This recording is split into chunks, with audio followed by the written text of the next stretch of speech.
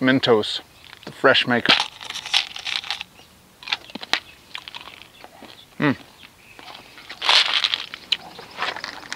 This is not a Mentos advertisement, but this is one of the best gums I've ever had.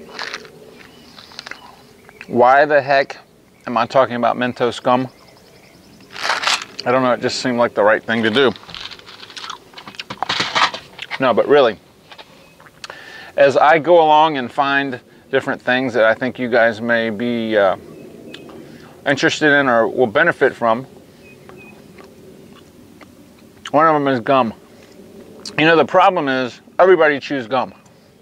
Now, this is pretty rude for me chewing gum like this on camera. That's what you normally do right in the parking lot. Please don't do that. Why am I talking about this? Because somehow somebody's gum got on the bottom of my shoe and got on the inside of the car. Yeah. So, but it's a really, really good opportunity to show you how to remove gum from your interior. Now, it's very simple. There's really only two things that you need. I have a brand new, just a shop towel. You can use any type of towel. Don't use a good microfiber because you're gonna kind of throw this away after you're done with it. And this is the citral I've showed you in the windshield cleaning video. I'm gonna put a link to this in Amazon. This is the absolute best degreaser I've ever found.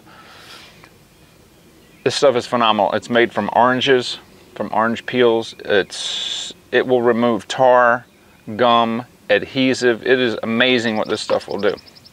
And you just need just a little bit to do it. Now I've got a spray bottle right here that I have the citral in. These are really nice spray bottles. They're resistant to this degreaser and they don't leak. I'm gonna put a link in Amazon too. I keep this and use this all the time. So, you know what? I can sit here and talk about it. Let me just show you what I've got going on. There it is. I've got a wad of gum right there. Not the worst place I could ever have it on, but it's on the floor mat and it's partly on the footrest.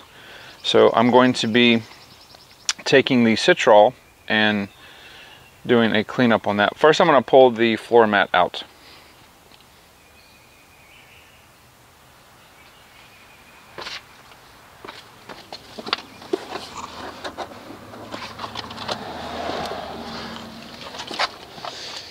All right, so I'm going to cut to the shot down here and we're going to get the gum residue that's on the floor mat off first.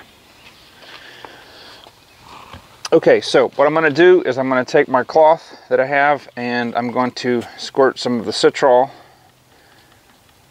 about a silver dollar size area, and I'm just going to take it and rub it on the gum. Now I actually don't know if this is Mentos or not, but I like Mentos.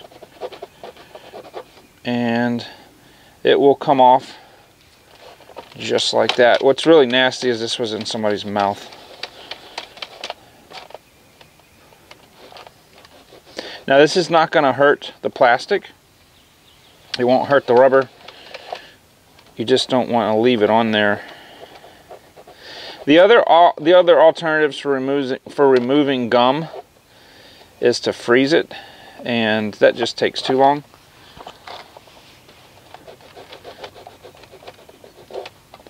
Okay,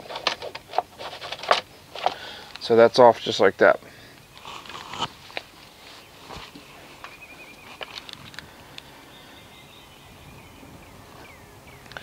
All right, next we're going to be working on the wad right there, and hopefully this is kind of hard to do by yourself with the camera, but I'm going to do the same thing I did before. I'm going to get a clean area and just squirt the citral directly on the cloth. I don't recommend just squirting it wildly all over your plastic. But this, you can see it just basically popped off. This stuff was really sticky, and I am going to pick this up because I don't want it in there again. I'm going to put a little bit more citral on here.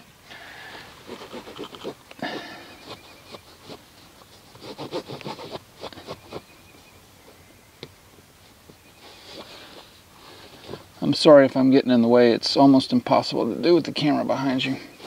But anyway, there, it's completely off. In the past, as like I've said, I've used different types of, you know, lacquer thinner and goof off and you name it, bug and tar remover, and it just does not work as well as the citral does. It doesn't, and it leaves a nice smell. So what I'm going to do now is I'm going to take a another one of these cloths and just put some water on there and just get the residue off right there, and that'll be it.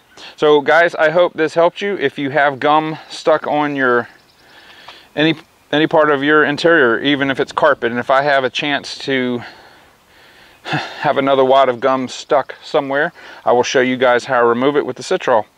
And I'll put a link to everything I use down below, and I will see you guys on the next video.